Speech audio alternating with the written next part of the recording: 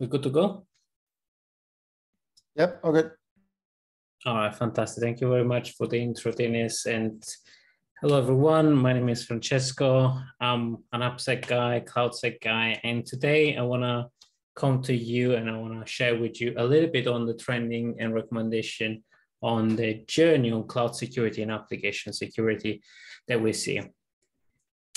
Those numbers that I'm going to share is a collection between what we see in the various platforms that we're building, and I'm going to touch point at the very end, as well as some more public available reference from Veracode and other vendors. I collided them all together so that we can have a discussion around numbers and data. I think security is serious enough, and it shouldn't be the case.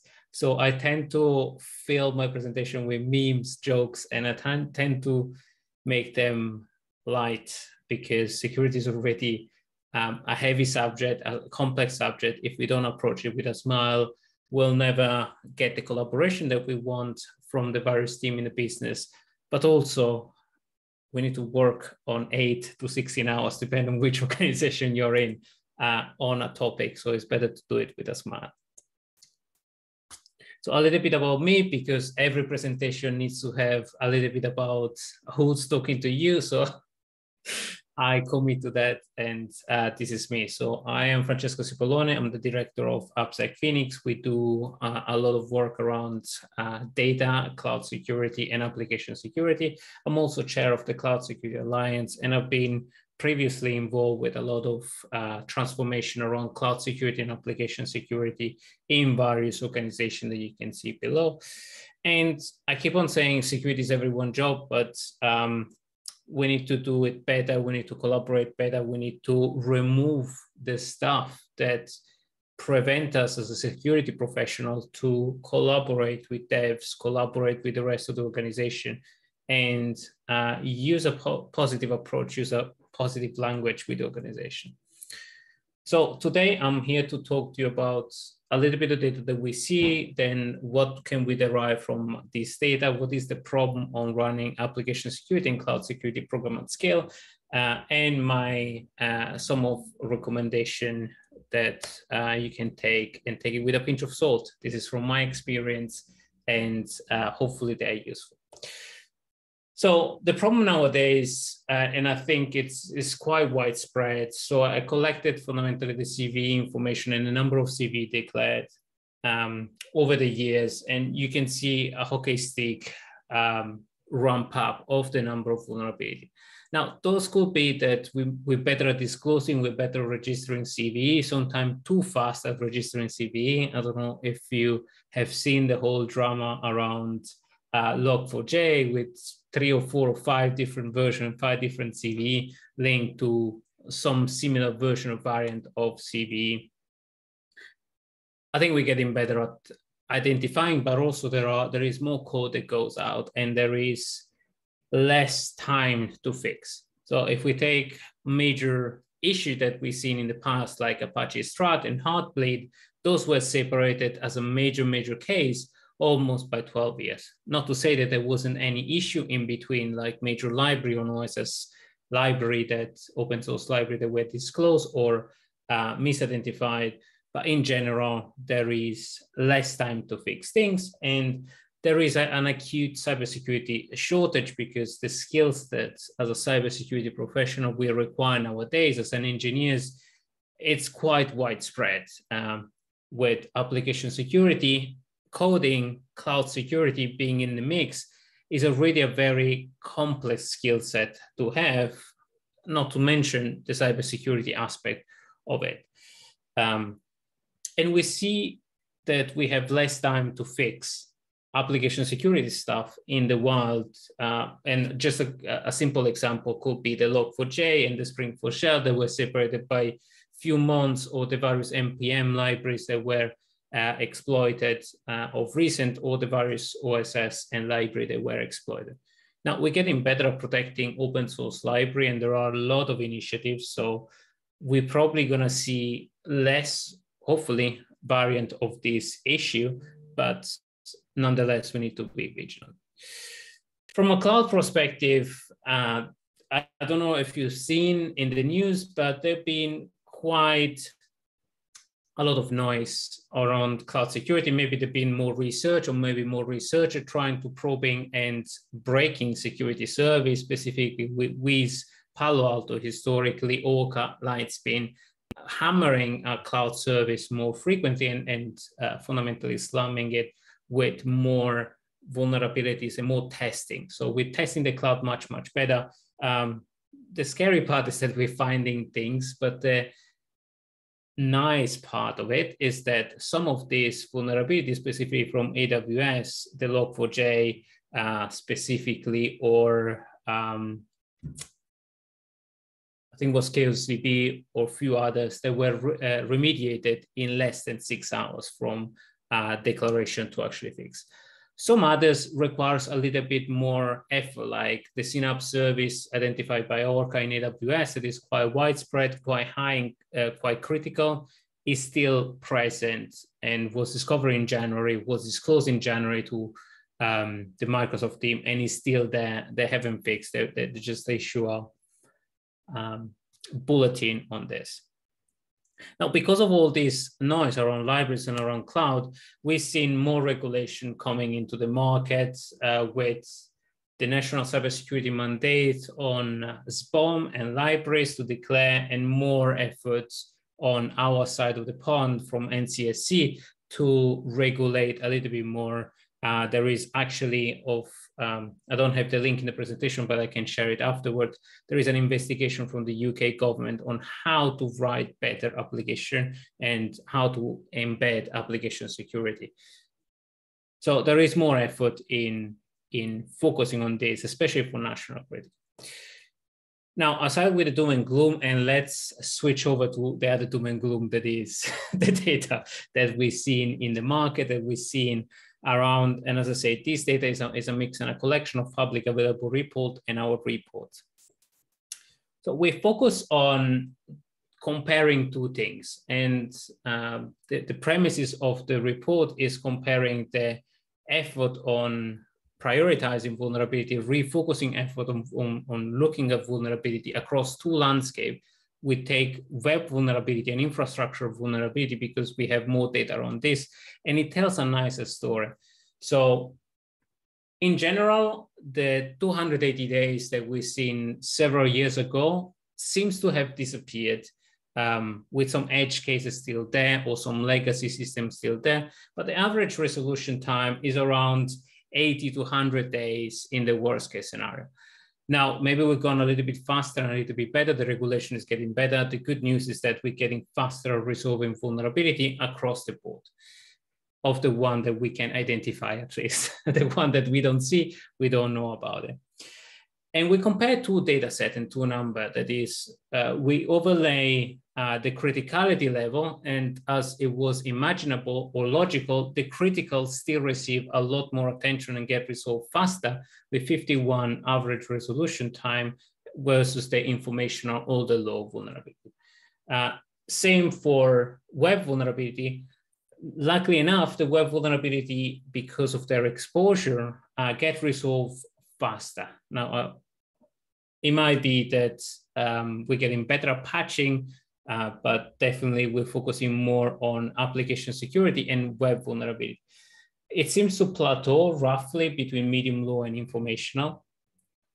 And the numbers between infrastructure and web vulnerability seems to be quite similar.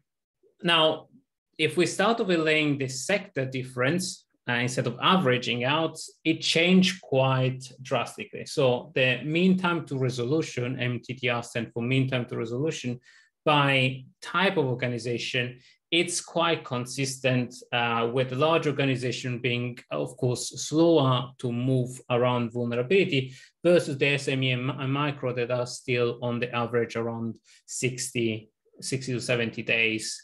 But when we start looking at sector-specific information, now we vary quite dramatically. And the one that are more technology-focused, like retail and technology, are faster at resolving vulnerability, while public sector and a few others that are more away from solving software and solving software issue are maybe the slower. Now we start looking at demystifying, if demystification is a thing, prioritization, and seeing if prioritization is actually something that works.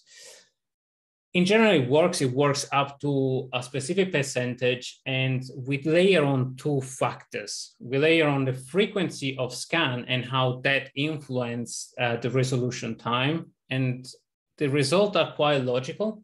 The more you fix or the more you scan and identify things, the more you develop that muscle, the less days it takes you to fix vulnerabilities.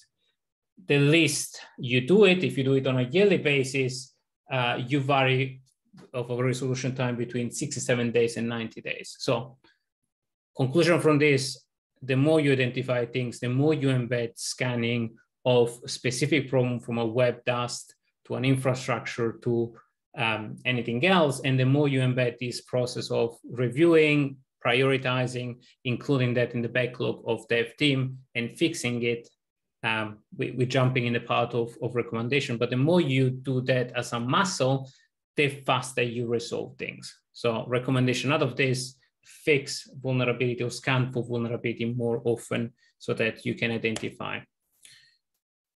So as a resolution and scan frequency, we kind of overlaid the prioritization and the scan frequency. So you can see that in general, there is delta between 10 and 15% on resolution based on prioritization.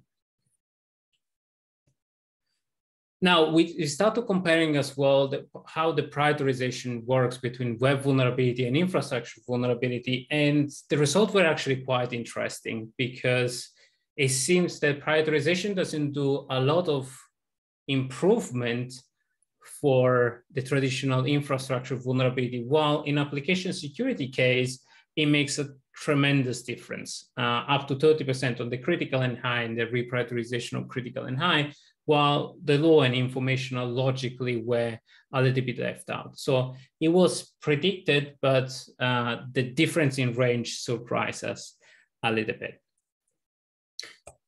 Now, before jumping on how to run program and how to run things, I want to touch point maybe on why scanning for vulnerability and why identifying vulnerability is such a complex subject and why it takes time to resolve vulnerability. Well, first of all, we got more tooling and I promise you meme, so I deliver you meme.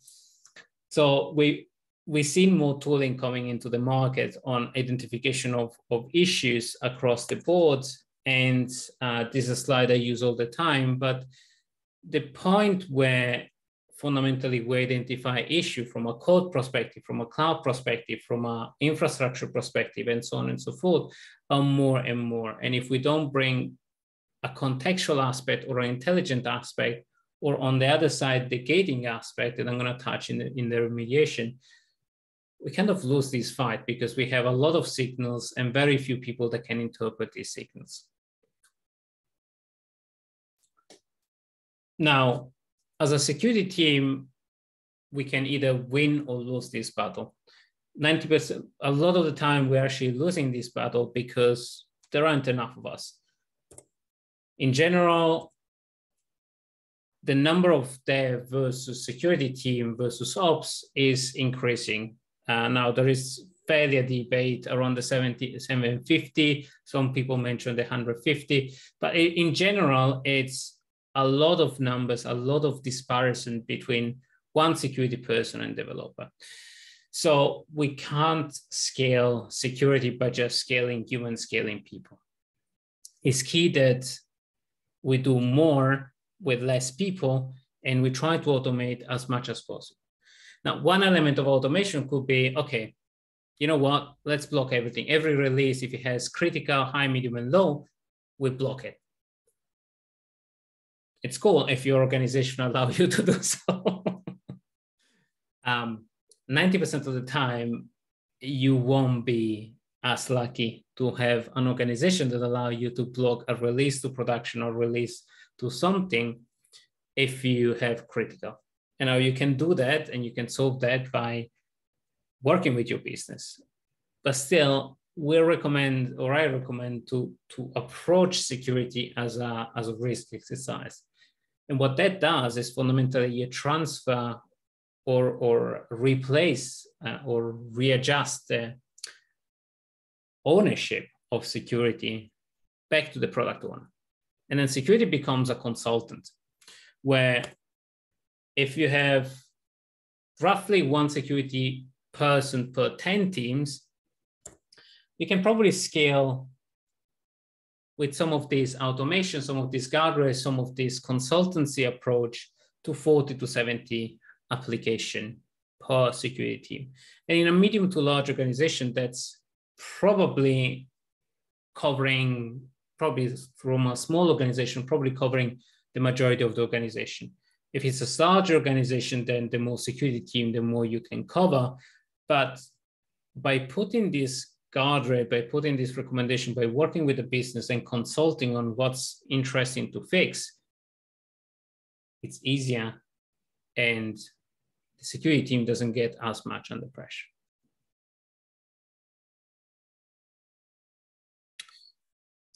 Now, a lot of vulnerability management program or security management program or application security program, STAR program, works in a three-way. And where a lot of organizations that I've seen do it right or wrong in this particular case is trying to fix a people problem and a process problem just with technology. Now, if you don't have any measurement, if you don't have enough skilled people from a security and development perspective, and if you don't have enough proper process to manage vulnerability, and you try to fix this by adding just tooling and technology to identify a problem, you get completely overwhelmed with problem finding, but you don't have a methodology to take those problems into resolution, and you don't have enough skilled people to, or upskilled people to implement those resolutions. Now, a good balanced way will be to start looking at all the aspects and increasing them gradually and consistently, introducing problem identifier, then based on the result on this problem identifier, developing process and procedures, SLA, targets, gate system, or soft gate system to stop this problem going to production, or at least work and identify what each of those problems are. And based on what the analysis of work is, you start upskilling people. And then you go to the next maturity level. So you improve technology, but then again, you filter that technology and you improve your process and procedure by including the new data feed maybe, or the new data information and the new maturity level that you have with that technology. Again, organizations that are trying to solve this with just purely people or just purely technology is a failure. From a people perspective, we can't scale enough to the organization. If we don't involve the organization, we fail as a security team. And if we're just trying to fix this with a nice shiny tool, we fail again because the process and the people that need to implement the resolution won't support this. So any program of work needs to cover the three aspects. And I want to touch a little bit on the problem of modern work that I mentioned before. Modern application deployment and modern environment need to take into consideration, need to take into account a lot of elements. Infrastructure security, application security, cloud security, but also internal versus external threat, attack surface, and just layering on technology over technology over technology that identify problem in each single areas. It's not humanly possible to analyze all this stuff for every release. And if you may be lucky, you release once every week. But a lot of organizations do micro release on one a day or even 100 a day from multiple teams. And as a security architect or as a security professional, then it's challenging to then pair up with all of them before they release. Sometimes you don't even have the time.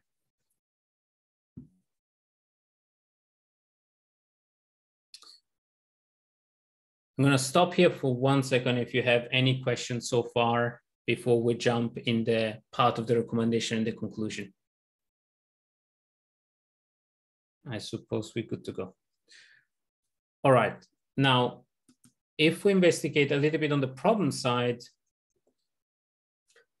this is the traditional, if you want, vulnerability management or process management cycle and resolution. And I'm going to say some of the time what we're doing wrong is in several areas.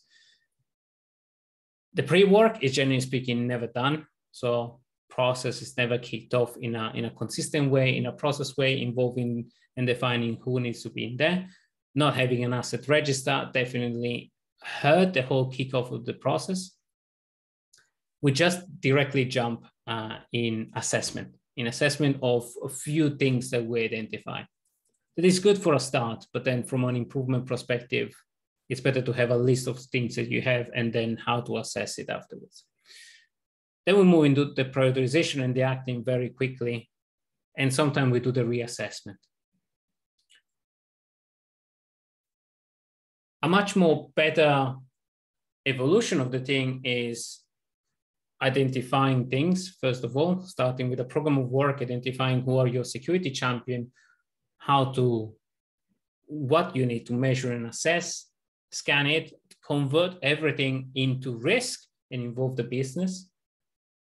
Looking at teams and your attack path, mapping teams to the various things that you have, asset that you have, and looking at attack path, what is more prioritizable, sorry for the English name, but looking at things by the value, looking at things but by what's more important to resolve, and then acting on things and reassessing, and then improving with education, SLA, metrics, and measurement. Now, I want to conclude the talk with a few recommendations that I kind of sprinkle it in the presentation. Measure everything: release, ticket, trending, SLA, resolution time, because that gives you the data to then decide where to go next. Collaboration is key, because if you just the security team that says no with the development team, and if you don't have enough data to measure what's going wrong, you don't create that rapport, that interaction with the dev team to actually make security happen, because they are your gatekeeper, they are the people that are responsible. Work with your business on objective rather than working on your business with just security requirements.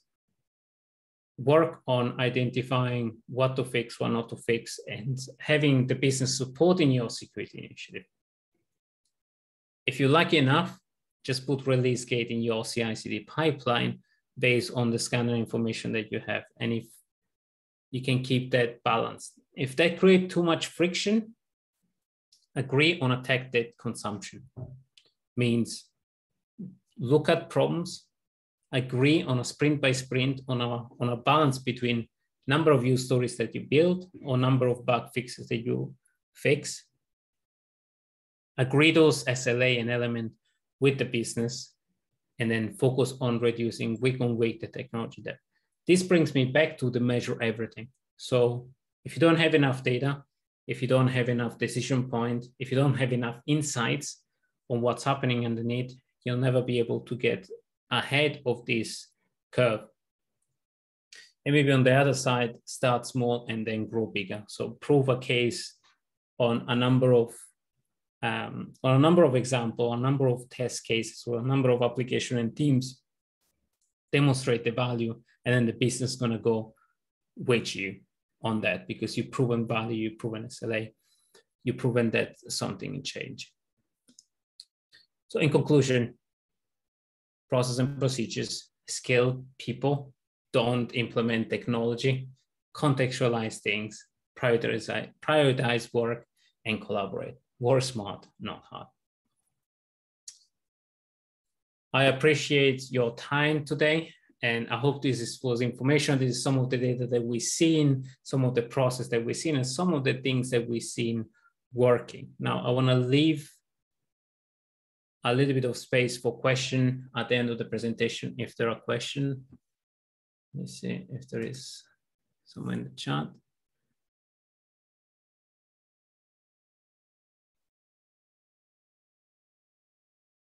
Okay, there are no questions in the chat. Feel free to pop your hand up and we can unmute you if you would wish to ask a question, or you can just pop it in the chat.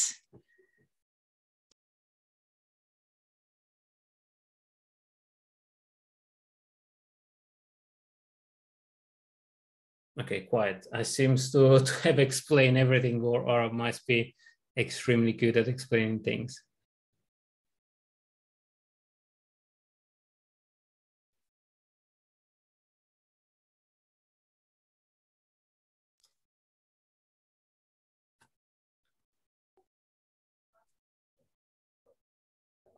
I think James has added a question to the chat. Can you see that? Yeah. Would you consider AI and machine learning as the future of security incident? What can we do to mitigate this? I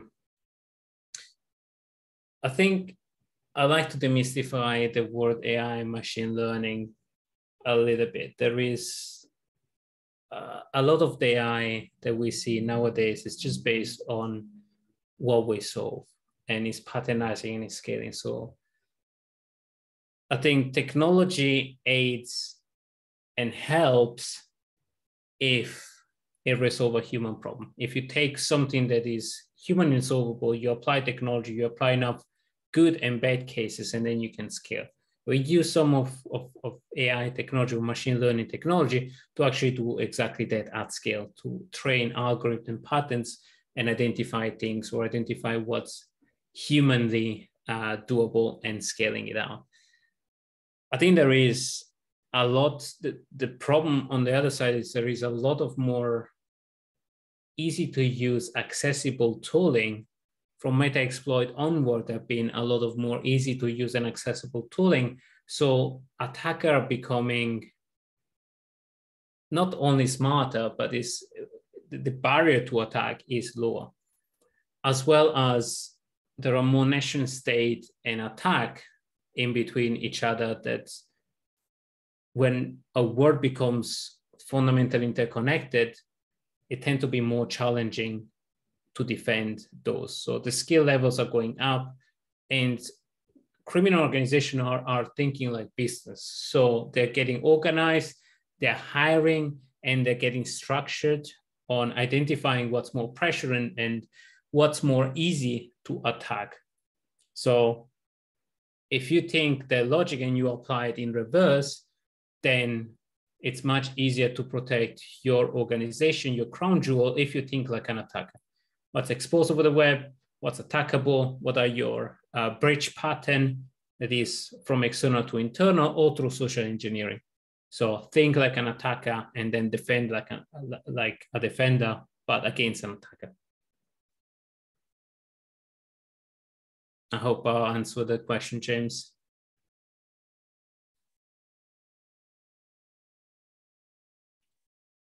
Okay, there is another question from Tiago. When you mention agreeing on given level of technology debt with management, POs, etc., what are you trying to refer exactly? What are the number of vulnerability, pending, and mitigation, remediation, dependency on severity, for example?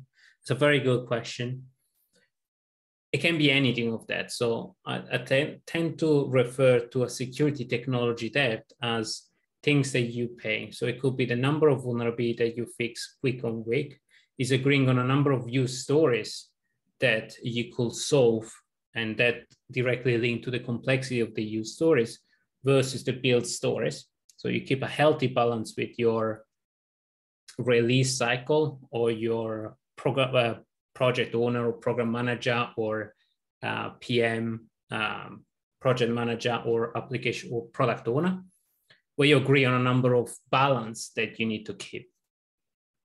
And it is that together with agreeing on a risk, they give back the power to the PO, to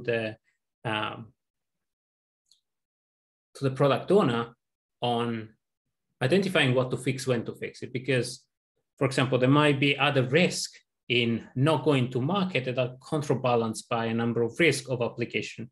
And if you know that your asset, at least externally facing, are kind of protected, so your risk level is not too high, you can have that kind of structured conversation of, okay, this week we don't fix, next week we don't fix, but the week after we need to fix this kind of priority, P1, P2, because you're getting out of SLAs that will influence your risk level, and it will kind of unbalance your build versus fix kind of element. And build versus fix is a very easy to implement things where you measure the number of bug fixes and the number of user story that you implement and create, or mean time to resolution versus mean time to open. So how long are the ticket gonna remains open, or how long are you taking to fix a specific vulnerability? And if you need support, there is a number of regulation like PCI DSS that mentioned there are 30 days to fix critical vulnerability,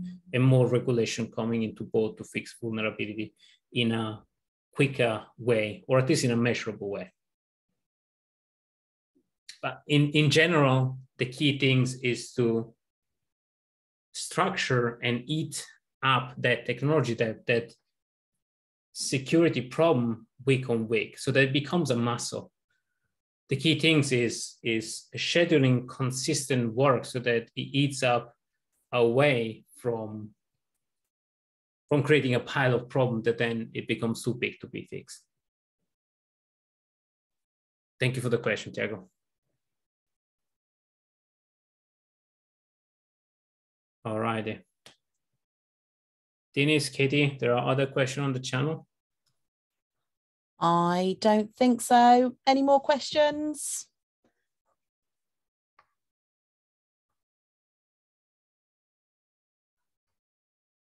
All right. Nope, I think that's it. Obviously, if you do think of any questions, we've got his details there, or you can reach out to us on Slack and we can get those questions answered for you. Brilliant. Thank you very much, everyone. Thank you very much. Stay safe.